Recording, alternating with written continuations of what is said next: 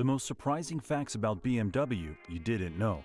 A car manufacturer with the most renowned name, a brand that succeeded in winning the hearts of many car enthusiasts, a company that produces modern, powerful, graceful, and audacious cars worldwide, BMW. The BMW brand didn't get its start in success all at once. It had its ups and downs, collapse, and incredible growth. It has been through many things, giving us grounds to say that the company's history is truly remarkable and unique.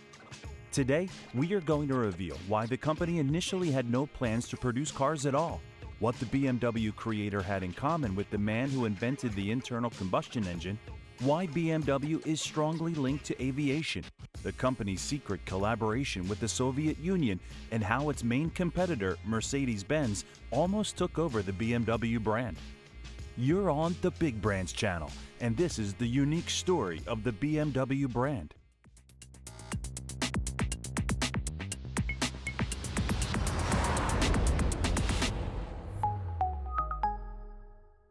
In the northern suburbs of Munich, Karl Rapp and Gustav Otto, son of the internal combustion engine inventor Nikolaus August Otto, set up two small aircraft engine companies. The outbreak of the First World War instantly resulted in numerous commissions for airplane engines.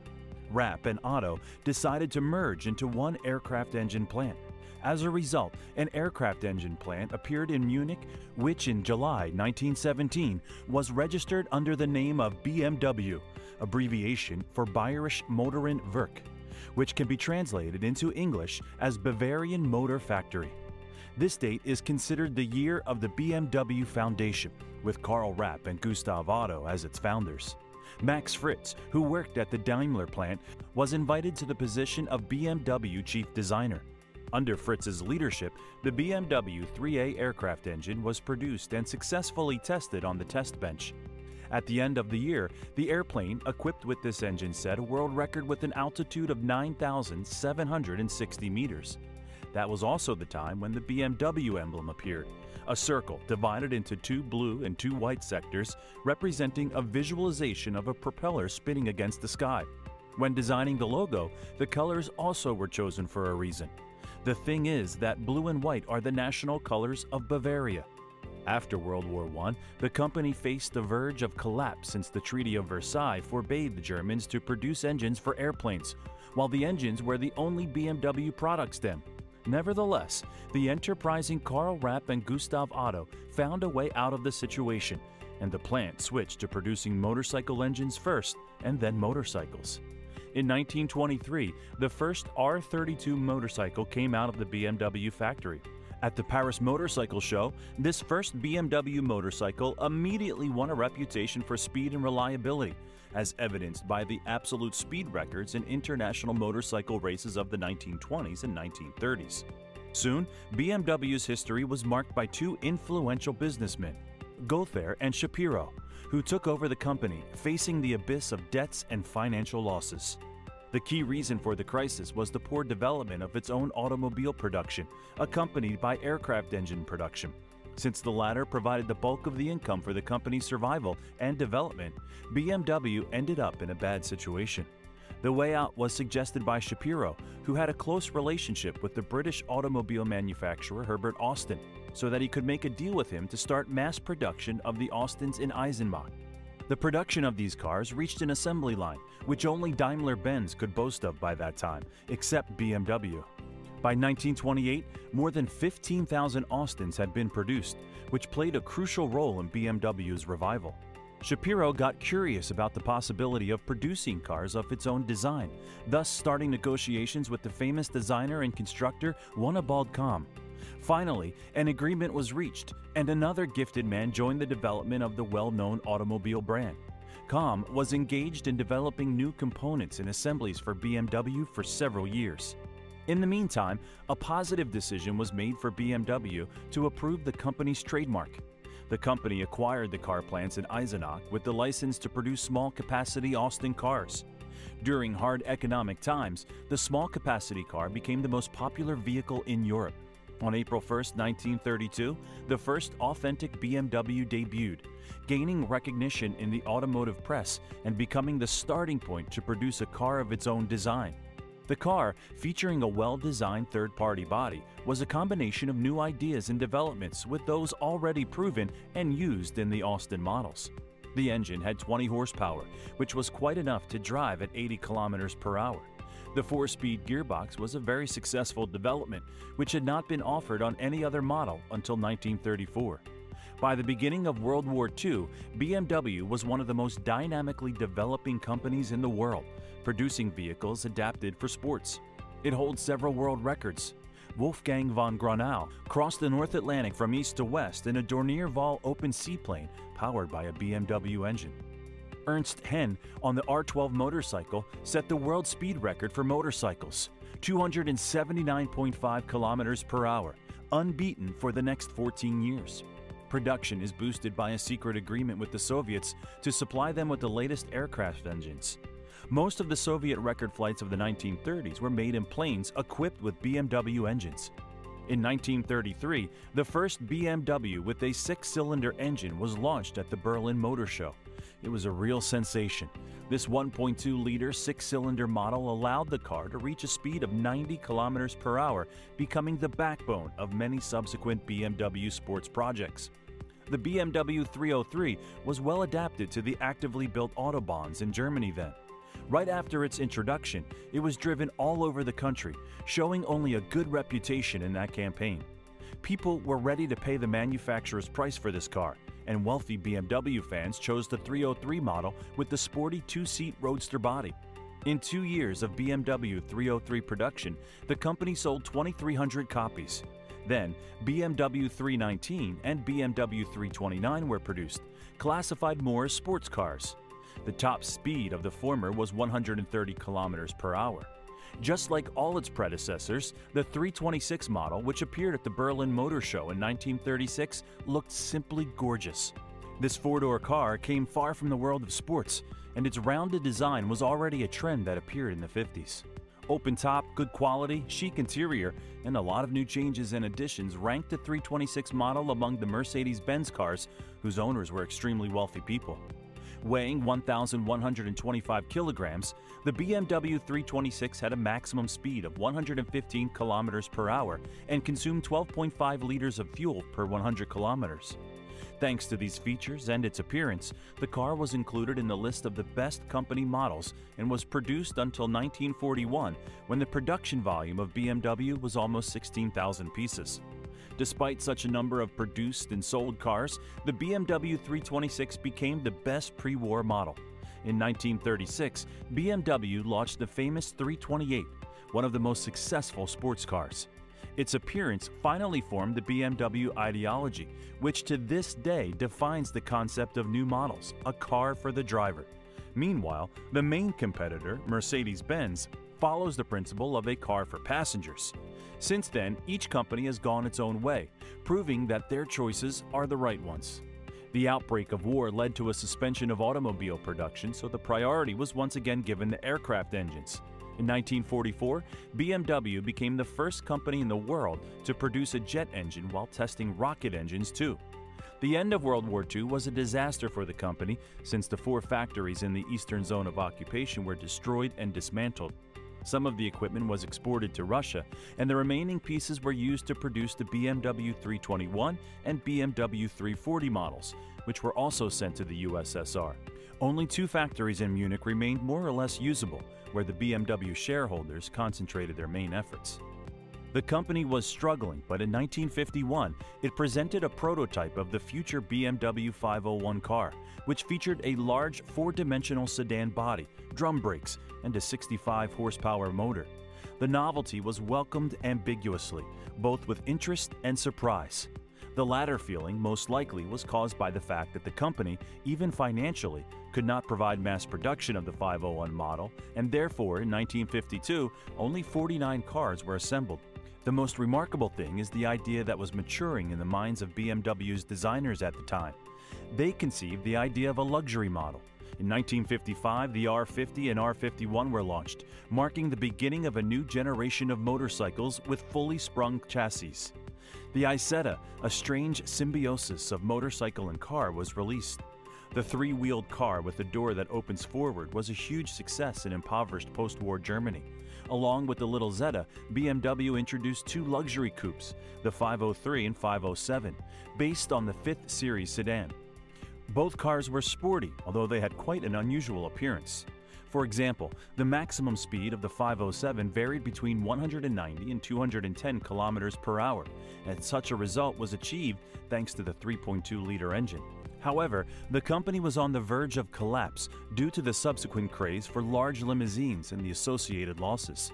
That was the only case in BMW's history when the economic situation was poorly estimated and the cars released to the market had no demand. The models belonging to the 5 Series did not improve BMW's condition in the 50s. On the contrary, the company's debts skyrocketed while the sales declined.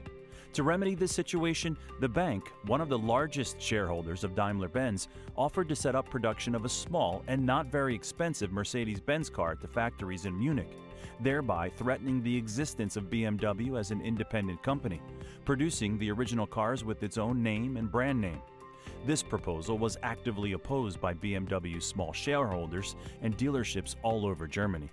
Their joint efforts raised the amount of money required to develop and start production of a new BMW mid-range model, which was expected to improve the company's position in the 1960s significantly. Once the capital structure had been restructured, BMW managed to continue its activities. For the third time, the company started all over again.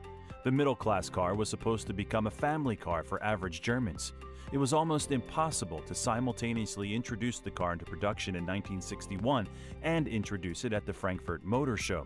So, the sales department urged the company to urgently prepare several prototypes for the exhibition to attract future customers. The bet was made and proved to be worthwhile in many respects. During the exhibition run and in the following weeks, about 20,000 orders were placed for the BMW 1500. Imagine the situation the company found itself in with only 2,000 cars produced in 1962. In total, the production of BMW 1500 models for the entire period of its existence on the assembly line amounted to 23,000 copies. That marked the rise to the top of the automobile industry. New factories were opened, the world's first mass-produced turbo model 2002 was produced, and an anti-lock braking mechanism was invented, a system that all leading automakers now equip their cars with. In 1972, the BMW 3.0 CSL appeared, a unique car able to accelerate to 100 kilometers an hour in 7.4 seconds. In addition, the weight of the car was very light, thanks to the usage of aluminum for doors, trunk, and hood. The BMW car became lighter and faster, which caught the eye of many car enthusiasts, prompting them to buy a car of this brand. The 1980s and 1990s, the legendary era of the automobile industry, followed in its wake.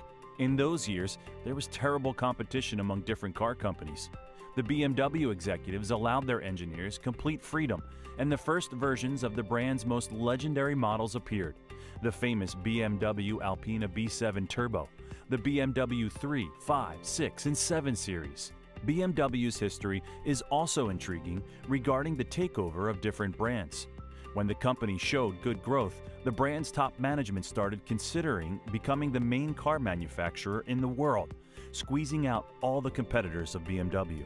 To achieve that goal, the company adopted several strategies: produce high-quality cars that will consistently meet customer demand, minimize costs, affecting short-term increases in profits but potentially leading to serious losses in the quality of BMW-branded products, expand by taking over competitive brands or companies that can contribute to the company's growth. BMW started using all three methods, including takeovers. One of the absorbed companies was Mini. It is a legendary car brand engaged in producing small cars. The brand entered the industry from England, successfully gaining a foothold in the market. BMW saw the brand's great potential, so it decided to take it over completely. In 2001, Mini, under BMW's patronage, launched the Mini model, which became extremely popular worldwide. Already by 2014, the company's lineup included 9 basic competing models. But in 2015, the brand decided to reduce the number of produced models to 5 to give them all the focus. In 1998, BMW decided to buy Rolls-Royce Motors. The brand was already supplying Rolls-Royce with its engines and basic components to produce premium cars. But at the same time, Volkswagen offered a much higher price for the Rolls-Royce brand, and BMW failed to make a deal. Subsequently, Volkswagen could not quickly swap all the necessary components for its own, so it had to negotiate with BMW. As a result, BMW became the outright owner of Rolls-Royce and turned it into its subsidiary. That was a new milestone in BMW's history. Today, many of Rolls-Royce's components are made by BMW, which allows BMW to experiment with cars, producing high-quality BMW cars for the end consumer. BMW's history took quite an interesting twist when the company decided to enter the premium market. It started to produce expensive and powerful cars at a cost that was far from the average car owner's salaries, even from those who are loyal BMW fans and have followed the history of the company since the brand's inception. Among BMW premium cars, we can highlight the Rolls-Royce car. Modern models of this brand rank among the most expensive in the world. They feature increased comfort while driving on the road. While inside, it is almost impossible to hear what is going on outside, creating ideal conditions even for simple driving in the car. There's also a cutting-edge model, the BMW i8, with a futuristic design featuring progressiveness and innovation among customary cars. Naturally, they cost a lot of money, which is why they are part of the premium car segment. BMW's history continues with great success even today. The company produces modern, powerful, graceful, and challenging cars for different target segments.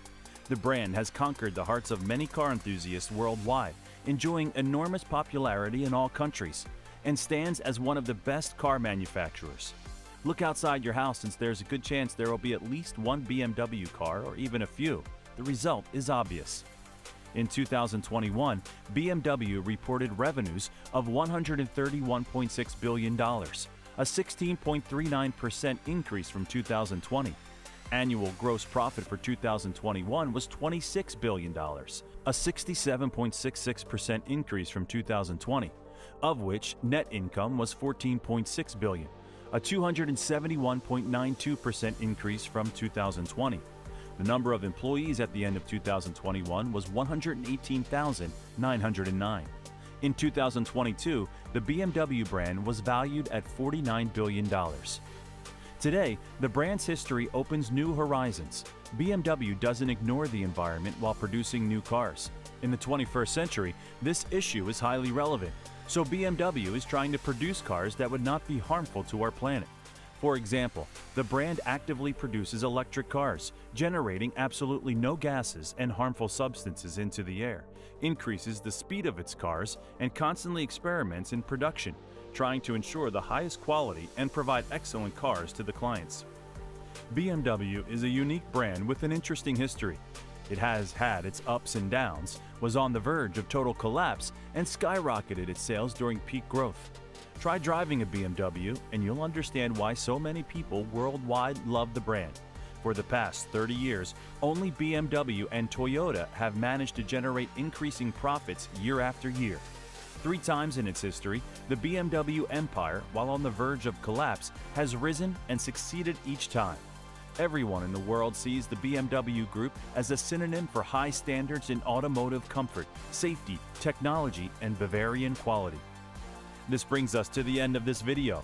We hope you liked the video. Please give it a big thumbs up and subscribe to the channel and hit the bell icon on your way out. This will take only a tenth of a second, but surely pump the YouTube algorithm to bring our videos to the top. See you in the next video.